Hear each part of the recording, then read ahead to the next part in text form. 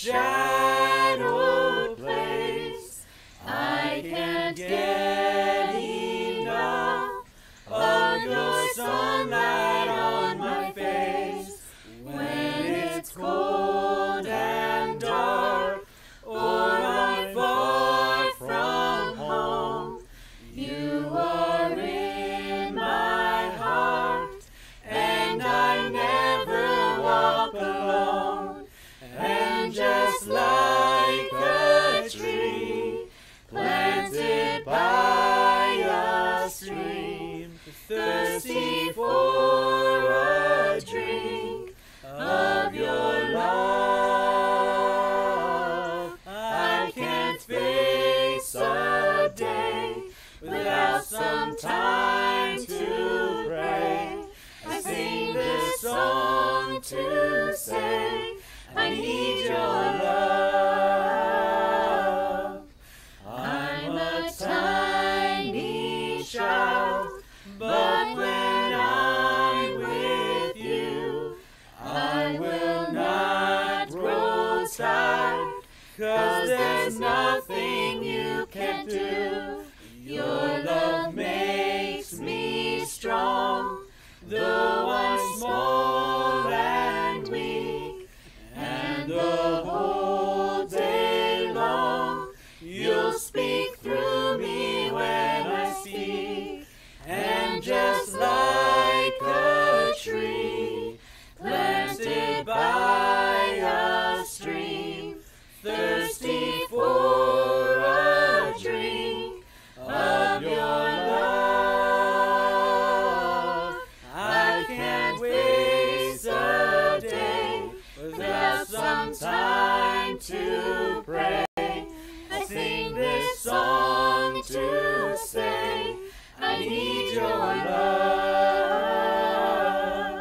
You gave all for me, though I cursed your name on that bitter tree. Lord, you suffered for my shame. How can I thank you? Your love paid my way. All that I can do is live for you every day.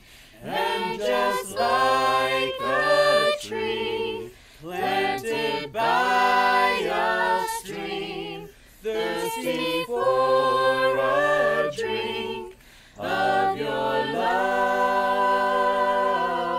I can't face a day without some time to pray. I sing this song to say I need your love.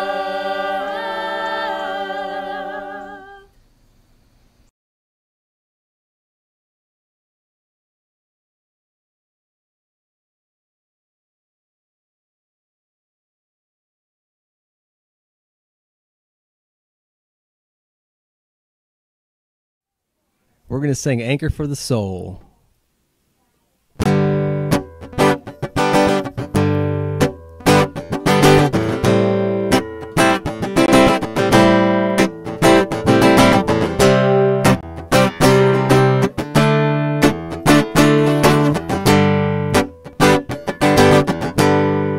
Anchor for the soul, shelter from the storm. Thunder and the lightning can be very frightening. God is in control. Anchor for the soul,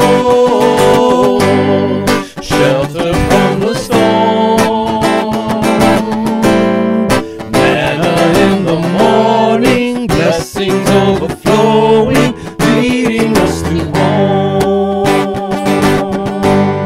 This world is not my home,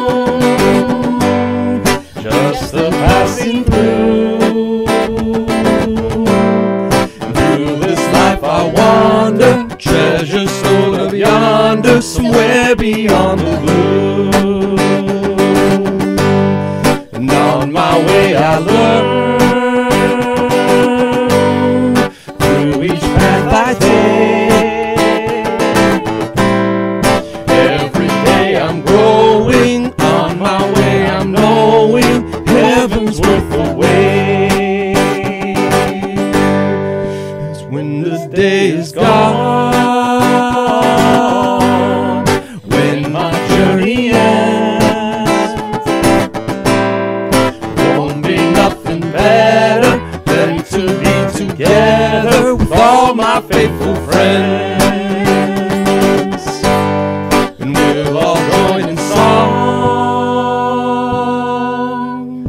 gathered round the throne. There'll be no more sorrow someday when tomorrow heaven is our home. So anchor for the soul, shelter from the storm. Thunder and the lightning can be very frightening, but God is in control. So anchor for the soul, shelter from the storm. Manna in the morning, blessings overflowing, leading us to home.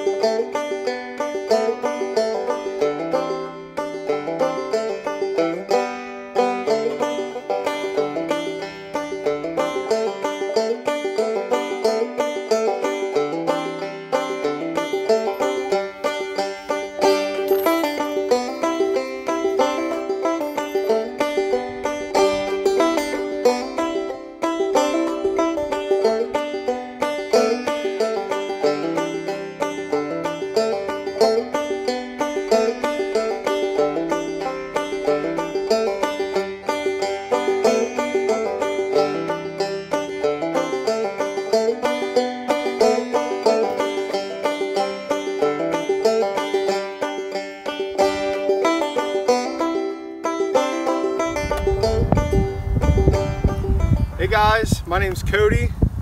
I'm Jackson. I'm new. I'm Sean. And we are out playing disc golf and just wanted to welcome you all to church this morning. And I wanted to read a scripture to you guys, with you guys, Hebrews 10 verse 23 through 25. It reads, "Let us hold fast the confession of our hope without wavering, for he who promised is faithful.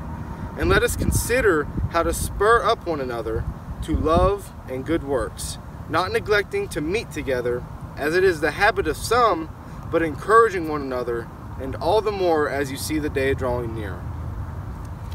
I think it's great, it's beautiful that we're all out here today, and it's sunny, it's not that cold, the wind's blowing just a little bit, we're playing disc golf, having a great time, and it's awesome because we're fellowshipping with one another. We're here, and we haven't made it a habit to not meet up together. It's a Thursday currently as we're recording this, so there's no church today, no midweek, no Friday devotional. It's a Thursday. Who does stuff on Thursday? God's people. And so we're actually fellowshipping with one another, and it's really amazing. And now Jackson's going to share something. Yeah, that's right. So I've been studying the Bible recently. I'm kind of new to it, and I'm especially thankful for these guys, including Rich, who's holding the camera, because they've been helping me keep track and really keep moving with my studying and understanding what God's plan is for me. So something that I kind of thought of when scripture was, for God so loved the earth, he gave his one and only son, and now we got disc golf. So we can enjoy it together. That's all I got. Disc golf. Yeah, and I think it's just so cool. We're actually using Miko's disc golf discs, so I think it's just so cool to see kind of the community at work there, and just that we have the privilege to meet up together and and hang out on a Thursday and play some disc golf. And you know, the scripture says to hold unswervingly. Our discs are not holding unswervingly. I was just in the woods getting my disc, but it's so great to have people that we can hold unswervingly to our faith together. So, yeah. Now we're going to pray. Please join us. Dear Father, God, we are so humbled and grateful to be able to be in your presence on some mountain in West Virginia as we're playing disc golf together. God, we are so thankful to have a community and a church where we can do this with one another, where we can go out, hang out on any given day, that we can encourage one another, spur one another on, and hold unswervingly to the faith and good works. God, I pray for service. I pray for our hearts, our minds, that we can be soft and open to your word and open to learning and open to your love, God, and that we can really serve one another in the body of Christ, God. God, we are so thankful for you. We love you. We love everything you've done for us. And it's in your Son, Jesus' name we pray. Amen. Amen.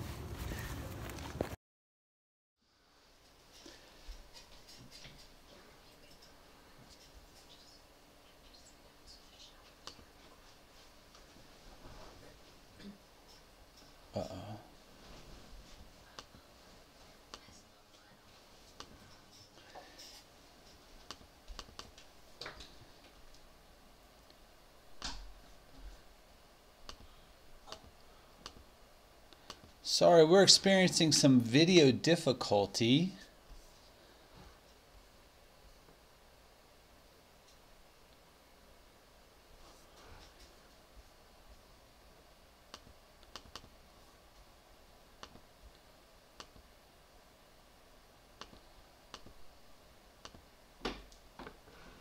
Hey, good morning. Sorry about that, guys.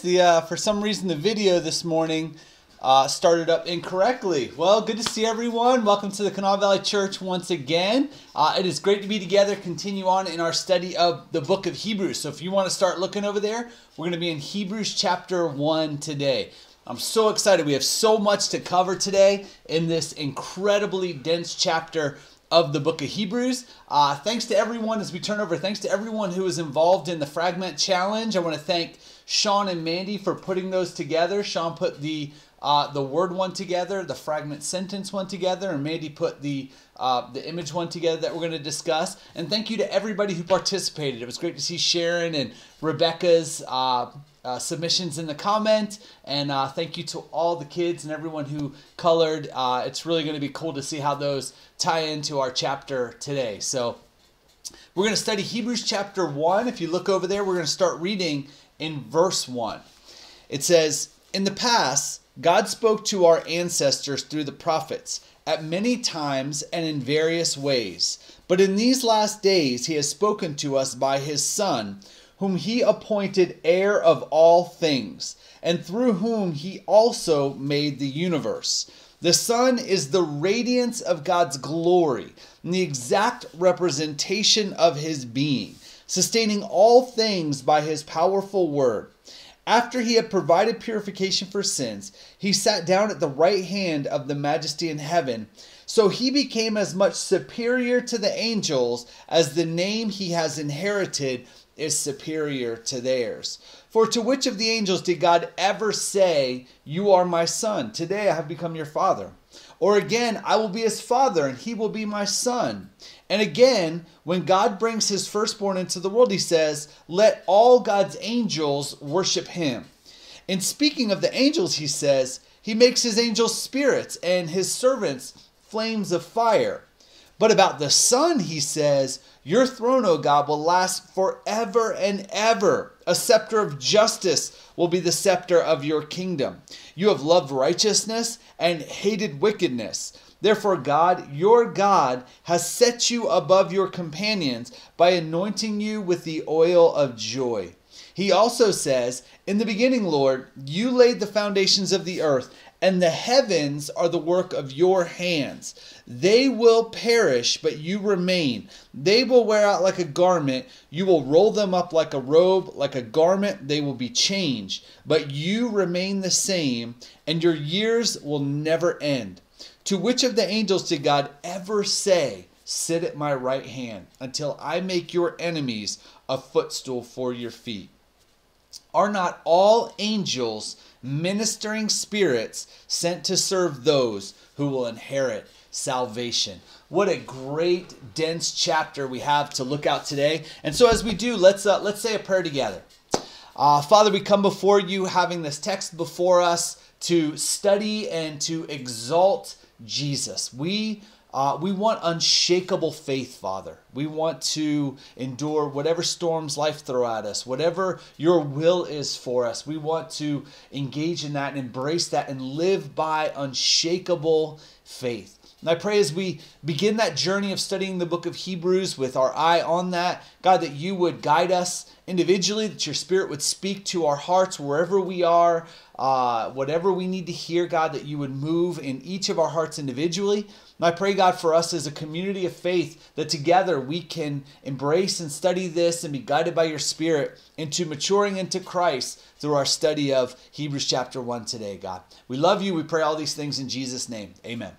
All right, well, let's look at 3 points from this. Point number 1, Jesus is greater than the prophets. This chapter is all about Jesus being greater. Remember last week in the introduction, we talked about all the greater topics that we're going to study throughout the book of Hebrews. The author does a lot of that, how Jesus is greater than this and greater than that. Today we're tackling 2 of those where Jesus is greater than the prophets and greater than the angels. So how is Jesus greater than the prophets? Now, the prophets are wildly important to our understanding of faith, to the Old Testament, to the Jews. You think about people like Moses, David, Elijah, Elisha, Isaiah. These are towering figures in the Jewish faith. So to say that Jesus is greater than them is no small claim to the Jewish ears that would be listening to this letter. That's kind of a big deal, you know?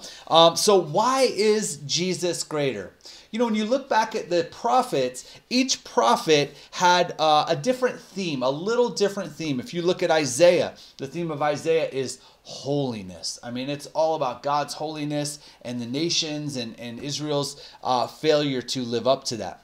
You look at Habakkuk. Habakkuk wrestles with the justice of God. God, why so long? Why are, how can you look at this injustice if you're a just God, right? So that prophet is focusing on injustice. David, man, in the Psalms, you see him, he's focusing on worship, exalting God. Daniel on the judgment of nations and the rise. See, each prophet had a little different theme to what they were revealing about the nature of God. And it's a bit like our fragment challenge. And so if you look at the Old Testament and you just look at the prophets, it's kind of like, okay, we have this piece over here, and we have this piece over here, and this piece over here.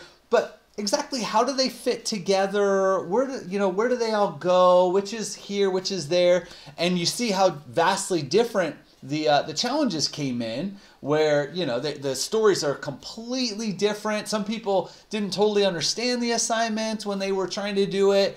And that's a bit like reading the Old Testament. Jesus, though, is the one who came in and said, no, here's the actual story. Here's how it all fits together. Now, we probably should have had a master story that I read right now to contrast how vastly different what people came up with was than the original, but sorry, we messed that up. But the other fragment challenge that we did really brings this out.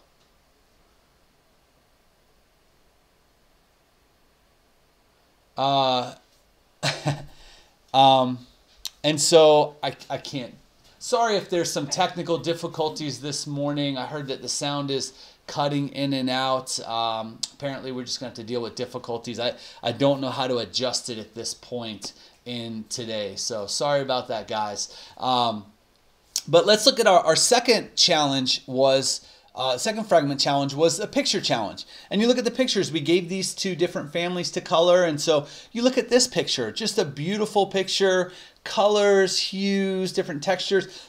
But exactly what is that? And what is that, what's that going to be? Here's another one. Beautiful, bursting colors. The purple, it's radiant, it's awesome. Just really cool. So that's another picture, but how does that fit into the whole? And we can go through each one, and each one has something special about it. Oh, look at this one. Rainbows and different colors and patterns, just beautiful. Another one, gorgeous, but how does it fit into the whole? And so you take all of these, and they're beautiful. Each one individually is bursting with color and texture and all these different things, but they really find their significance when you put them all together. And you come up with this. And so you see the whole is understood, or each part is only understood in the whole. And this is how Jesus is greater than the prophets. Jesus is the culmination, the fulfillment, the one who puts it all together, if you would.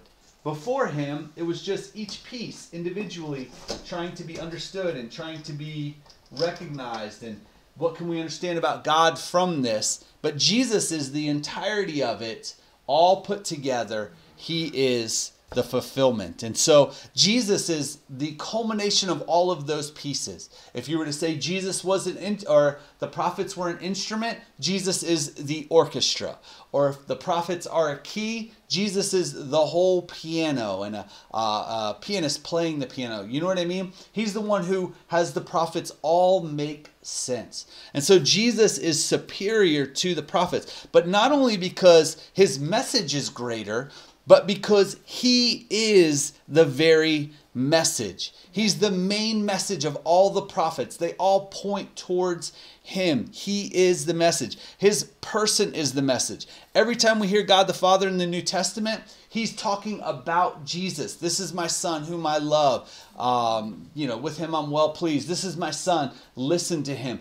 Everything points to Jesus. And so not only is he greater, or his message greater than the prophets, he is greater because he is the message of the prophets. The person of Jesus is the message of the prophets. So Jesus is superior even to the prophets. Well, let's look at how Jesus is superior to the angels. He is greater than the angels is the claim here. You know, angels were revered back then by the Jews, particularly because angels were able to be in the presence of God, and humans were not. Now, they had reverence in the presence of God, but they were able to at least be in the presence of God. If a human went into the presence of God, they died.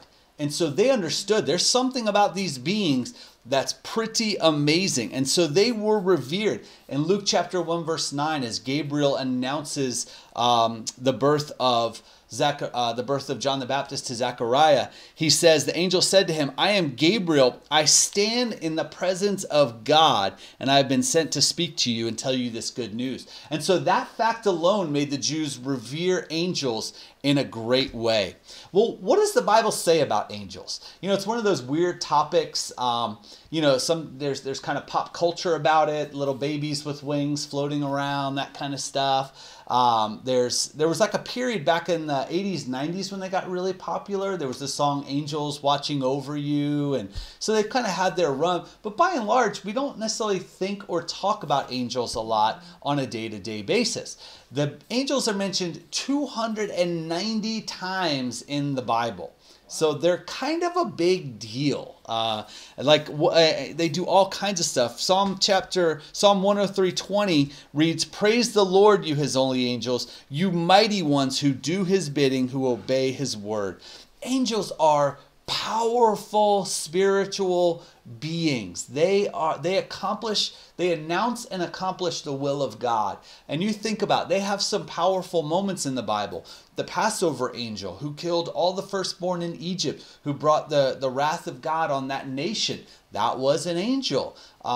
In Isaiah, the angel that goes out over the Assyrian camp and kills 185,000 Assyrian soldiers. These are powerful spiritual beings that are accomplishing God's will, to the point where people wrongly worship them. In Colossians chapter 2, verse 18, it talks about people that begin to worship angels. And it's kind of like, well, how would you do that?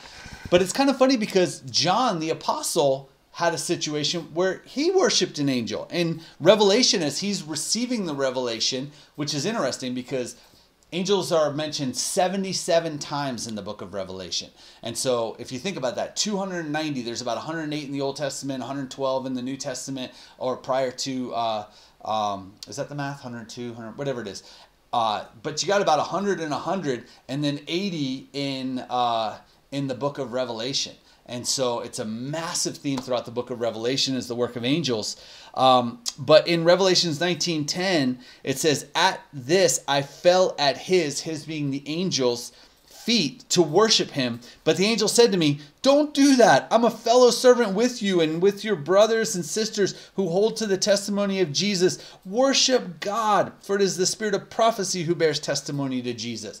And so John was so overwhelmed in the book of Revelation, he fell down and started worshiping an angel. And the angel's like, no, don't do that. And then later on in the book of Revelation, John kind of comically confesses in Revelation 22:8, he says, "I, John, am the one who heard and saw these things. And when I had heard and seen them, I fell down at the feet of the angel who had been showing them to me." So he's kind of like, yeah, this was pretty intense, and I accidentally worshipped an angel in the whole thing. You know what I mean? Kind of a funny admission there in Revelations. But obviously, these are powerful spiritual beings. But these are beings with free will at some level, or not at some level. They have free will. In 1 Peter 4, it talks about how they disobeyed and have been judged by God. Matthew chapter 25, verse 41, it talks about the fires of hell are prepared for the devil and his angels. And so they have a will of whether they are going to do God's bidding or not. And some have fallen. I don't know if that continues or if that was a one-off kind of thing. The Bible is silent on that. But they have a free will and will be judged. More on that later. And according to this passage, these angels in Hebrews chapter 1 are ministers to us. Well, how do they minister us? What are some of the things that we see them doing in the Bible? Okay, we start seeing them in Genesis chapter 16 when they go to Hagar. Hagar's having a bad time at home. They say, "Don't worry about it. Go home. You know, you're going to be taken care of." That's the first instance. From that point on, they spend so much time announcing and accomplishing the will of God. Think about Abraham and Lot and Sodom and Gomorrah, rescuing Lot and his family in Genesis chapter 18. So much are the instances in Genesis chapter 28. As Jacob is asleep at Bethel, he has the dream. He had a dream in which there was a stairway resting on the earth with its top reaching to the heaven, and the angels of God were ascending and descending on it. In other words, it was this idea that God was working and it was the angels that were going up and down and getting the job done. You know what I mean? They're putting in the work, right? And so that was the image that he had in Genesis chapter 28. In Exodus chapter 3, we see the burning bush. That was an angel of the Lord that appeared to Moses in the burning bush. And then there's the deliverance, the Passover. But then even as they go into the desert in Exodus chapter 23, it says, "See, I'm sending an angel ahead of you to guard you along the way and to bring you to the place I prepared." So while they wandered through the desert, there was an angel ahead of them and behind them that guided them and protected them as they went through the desert. In Job 1 and 2, we see the heavenly staff meeting where all the angels come before God's throne, and the Satan is there as well. In Daniel chapter 3, Shadrach, Meshach, and Abednego, Daniel credits an angel for rescuing Shadrach, Meshach, and Abednego. Same in Daniel chapter 6 when he's in the lion's den. Guess who saved him? An angel of the Lord. So all over the place in the Old Testament, all kinds of ways they're serving. Well, how about in the New Testament? In Luke chapter 4, we know about Jesus' birth was announced by Gabriel all over the place. Dreams to Joseph, showing up to Mary and Zechariah. I mean, just all over the place, right? In Luke chapter 4, it's interesting because when Jesus is being tempted by the devil, Satan actually says to Jesus, "For it is written," he's quoting Psalm 91, "He will command his angels concerning you to guard you carefully." And so Satan is tempting Jesus to take advantage of the ministry of angels. He said, and apparently Jesus had such a level of confidence that the angels were going to be there for him that it was kind of tempting. Like if you brought me up to the building, top of a building, and said, hey, jump off it, God's angels are going to protect you, I'd be like, that's dumb, I ain't doing it, right? But Jesus apparently had such an understanding that this was tempting to him. He was like, well, maybe he's right. Maybe the angels will catch me. You know what I mean? Like that's a level of sensitivity to the spiritual realm that Jesus had that, to be frank, I don't have, right?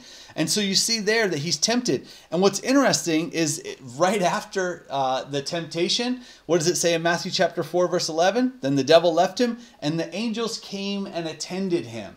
And they might have actually brought him food, just like they do to Elijah in 1 Kings 17, when Elijah's all, woe is me, I'm the only prophet. And the angel comes and brings him some lunch and says, get up and eat. You know, you're not done. He falls back asleep, and then he says, get up and eat again. He brings him some Chick-fil-A. It was the Lord's chicken. All right, what else do angels do? In Luke chapter 15, it says, in the same way, I tell you, there's rejoicing in the presence of the angels of God over one sinner who repents. Apparently, angels like to party when people do well spiritually. They like to celebrate and have a good time. Job well done. They're all like, yeah, good job, Gabriel. Good job, Michael. You know, they like to party. Luke 22:43, an angel from heaven appeared to him and strengthened him. That's Jesus in the garden when he is wrestling with going to the cross. It was an angel that came to him and strengthened him in that time of need to continue to persevere and fight through. This is amazing. In Matthew chapter 28, verse 2, there was a violent earthquake, for an angel of the Lord came down from heaven, and going to the tomb, he rolled back the stone and sat on it. It was an angel that opened the door for the resurrected Jesus. He was like, let me get the door for you. Right? The angels moved the stone at the resurrection. The angels did not resurrect him, but the angels helped. They opened the door for him. You know what I mean? They let him out. I don't know how it is to open a tomb from the inside. Never done it. Matthew 13, verse 39, 41, and 49. At the end times, the angels are really involved in Judgment Day and the harvest. Jesus talks often about that. If you're ashamed of me and my words, the Son of Man will be ashamed of you when he comes in his glory, and the glory of the holy angels, or glory of his Father and of the holy angels. The angels are really involved in end times activity of Judgment Day, and so we'll see what that looks like. Well, how about in the early church? What was going on there? Acts chapter 5, verse 19, Peter's in prison. Angel goes to him, and he gets released from prison. Philip in the desert, it's an angel that goes to him and says, hey, go to the desert road and wait there. And then the chariot comes and he preaches to the Ethiopian eunuch. And so that was at the prompting of an angel. In Acts 10 through 12, the angels are incredibly involved in bringing Peter to Cornelius' house. It's an angel that appears to Cornelius and says, you know, send for Peter. And it's an angel that goes to Peter and says, hey, go with them. And there's all kinds of angels working in that activity to bring about salvation to Gentiles. What else? In Acts chapter 12, Peter is miraculously released to Herod, which is interesting because Herod he kills James and sees that everybody really likes that. So then he puts Peter in prison. He's getting ready to kill Peter because people seem to like it. Then there's all this political stuff that goes on between Tyre and Sidon and all this stuff. And then he goes before this big group of people, and they're all like, oh, you're so awesome, Herod, the political leader. You're God.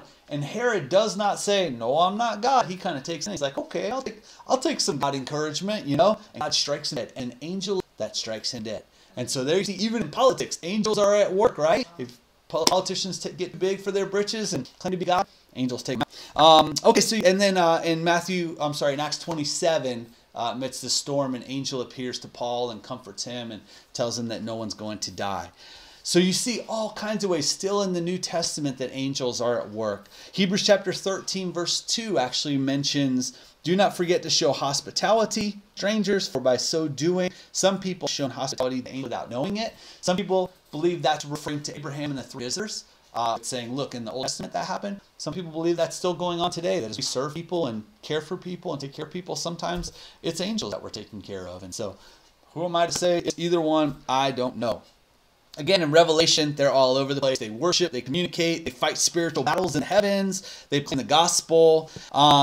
And so you see, angels are a huge part of the Bible. And so that was just kind of a survey. We're doing lots of surveys. That was our angel survey. They're all over the place. Do a study of it. Type angel in your little Bible app and look at some 290 of the verses and get blown away by the activity of angels throughout the scriptures. But likely the reason the Hebrew author begins here is because there's a connection between the Mosaic law. In Deuteronomy chapter 33, verse 2 and 3, it reads, "The Lord came from Zion and dawned over them from Seir.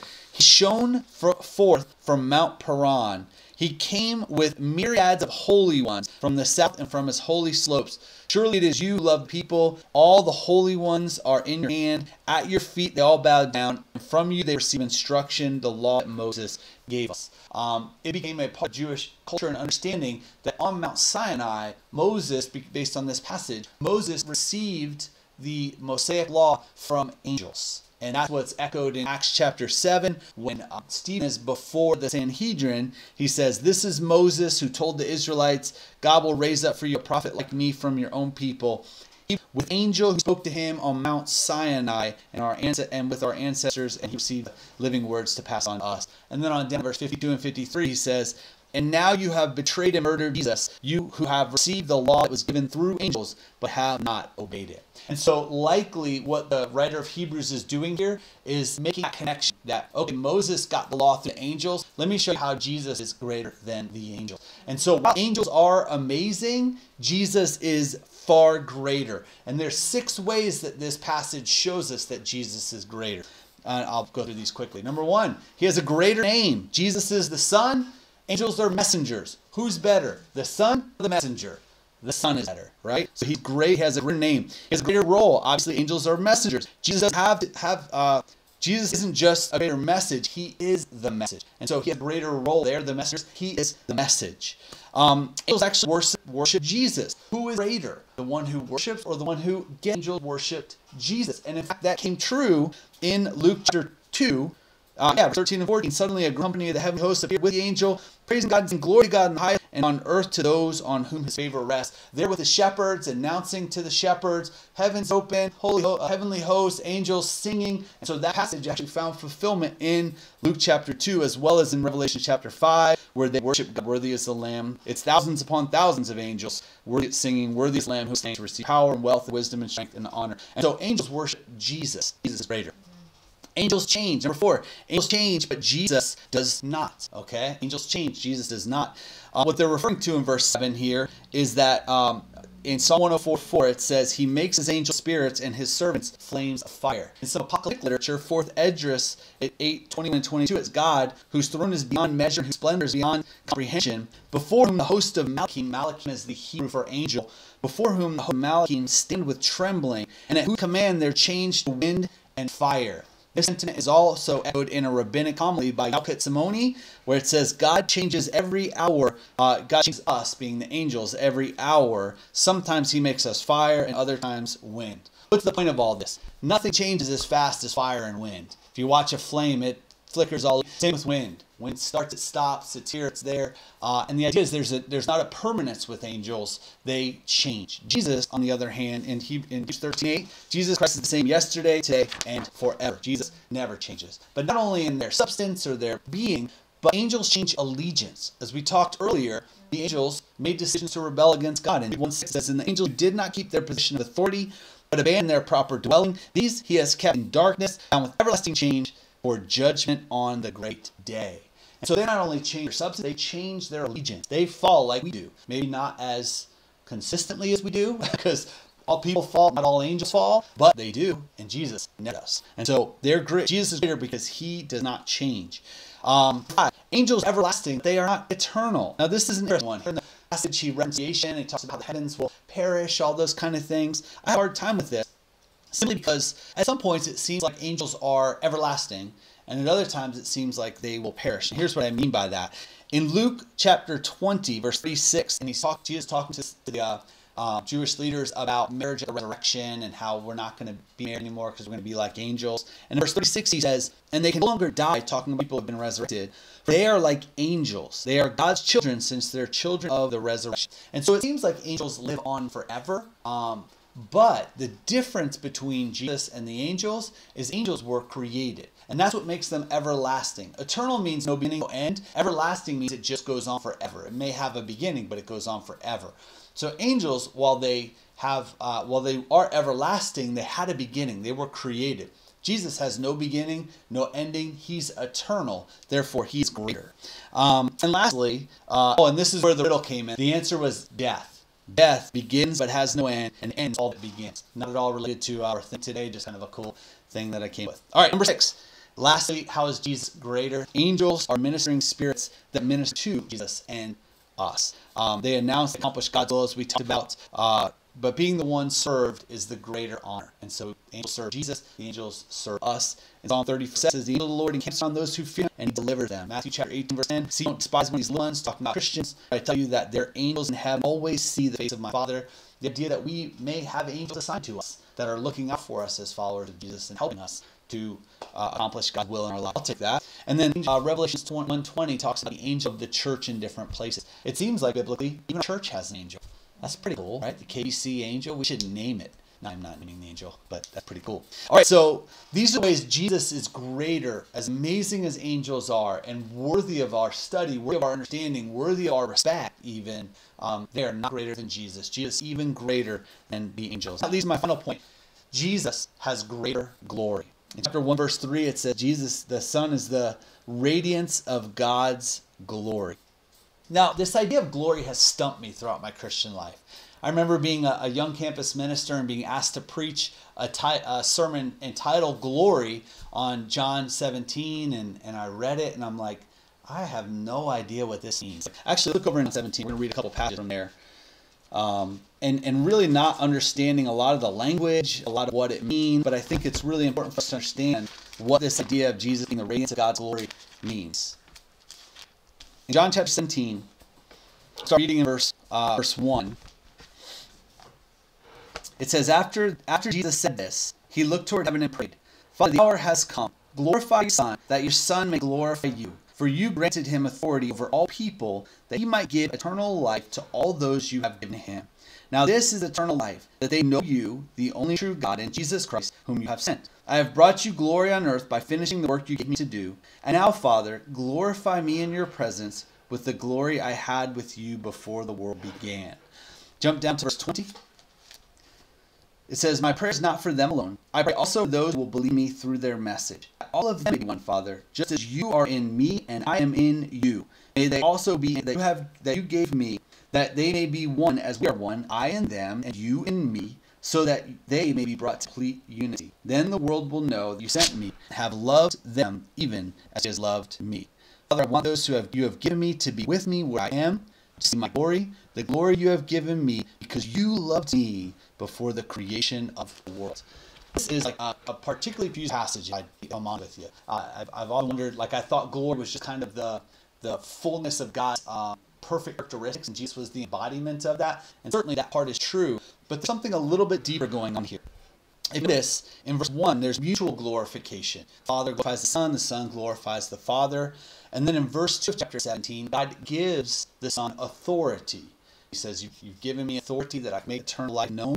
And what is that eternal life? It's a relationship, that they may know you, the Father, and me, the Son. Okay? And then in 4, so the Son glorified by being given authority, and Jesus glorifies the Father by finishing the work that he gave him to do. Okay? So in this, you see a couple things happen. You see sharing of authority, sharing of things, giving to one another, exchange of things. Okay? Then you jump down to the 2 through 24 passage. In verse 21, he says, their glory is that they may be one, Father, just as you are in me and I am in you.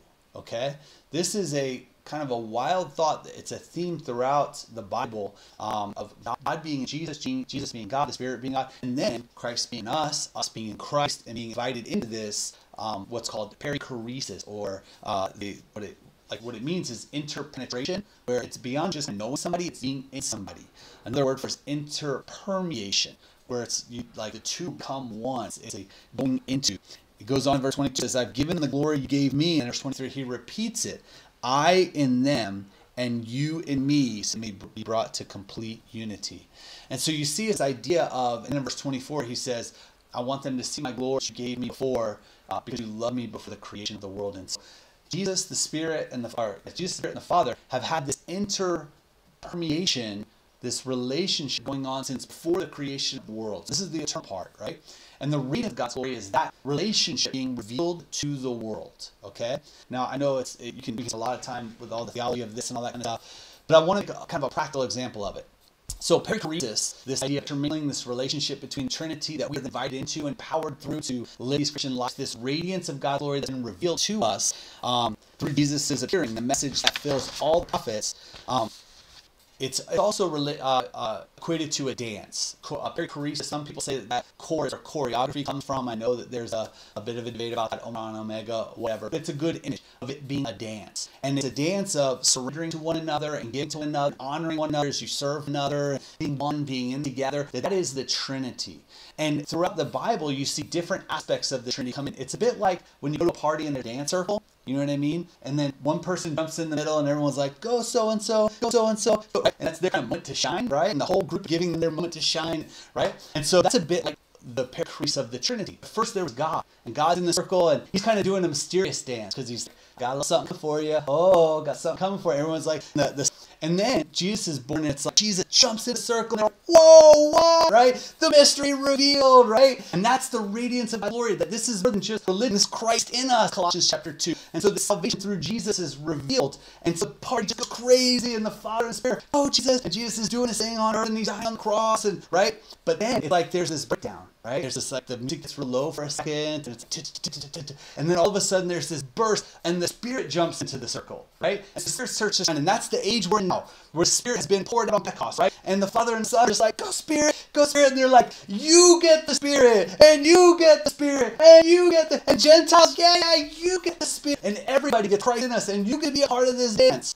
And that is the radiance of God's glory that's revealed through Jesus. It was never revealed in prophets, it was never revealed in the Testament. It wasn't until Jesus' death and resurrection and the pouring out of the Holy Spirit. Now I know this is a bit of a crude example. I get it. It's certainly the Trinity is not like a dance party with a dance circle. Exactly. But that's what it's talking about. And all these things it talks about, being appointed as heir of all things, that's not just a list of things, it's a part of this perichoresis. God said, you are Jesus, you're going to be the heir of all things, through whom he made the universe. Again, not just a title, but it's God saying, man, I want through you, I want to make the universe. It's all a part of the relational dynamic of the Trinity, this perichoresis that is now a part of what we are called to. It's the message that we are called to as we live out our Christian life. And so to go back to the religion of Jews made no sense. When you've been invited to the dance part, why go back to the religion of sacrificing animals and following some laws when you've been invited into the very community, the very divinity of the Trinity, and to be a part of that and that message? And that's what the book of Hebrews is appealing to these people with. He's saying, don't go back to that. What's been revealed to you, the radiance of God's glory through Jesus and his purchasing of that, as it says here, where it says, after he provided purification for sins, he sat down at the right hand of majesty in heaven. Now you've been invited to this dance. Don't go back to religion. That's crazy. Why would you do that? We get to live in community with the Trinity and one another. And that's right to close out today.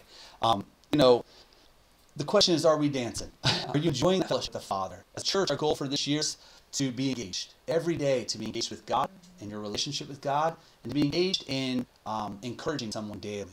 Are we engaged in that? Are you encouraging people daily? It's interesting because the angels, as it talked about, don't despise any of these little ones. The very next passage after that is, if there's 100 sheep in the field and one wanders away, 99 go after it. I would challenge everybody in the church to reach out to someone you haven't seen in a while. To maybe not wandering. I'm not saying there's who's wandering, who's not, whatever. But someone you haven't seen in a while. Somebody you think, man, that person, maybe they are wandering. I haven't seen them. I haven't heard from them. Let me reach out. Let's all be a part of that ministry of taking care of one another.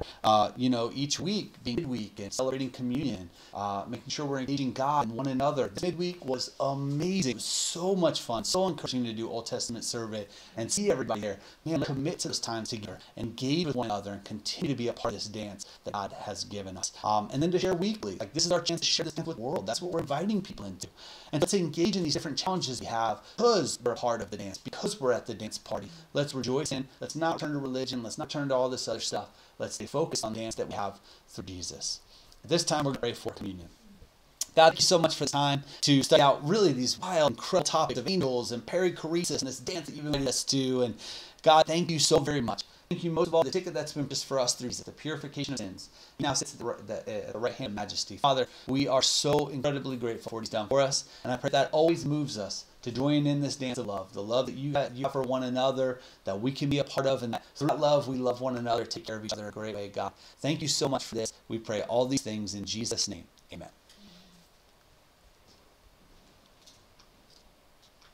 What did you got?